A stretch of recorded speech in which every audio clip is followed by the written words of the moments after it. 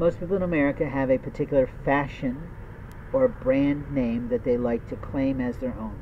My late spouse loved Vera Wang because she had a outlet in our state. I don't know if that's because she came to our state or she just did invested business in our state. I really don't remember.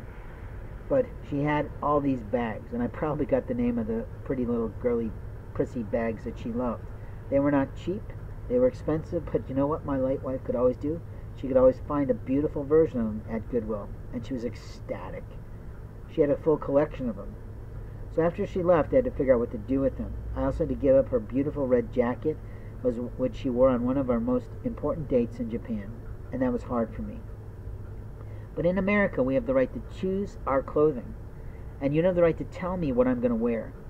You're not going to tell me how I'm going to do my hair. You're not going to tell me how to groom my beard. I know why I'm wearing my things the way I'm wearing them right now. I know that particular clothing keeps me safer from the derelicts and the abusers of American law in America. I also know what keeps me helped in America while I'm in impoverishment. I also know how to wear my clothing and how to wear my things at the right time when I rise to something new.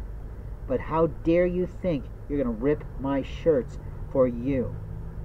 How dare you think you're going to tell me I smell when I probably know that?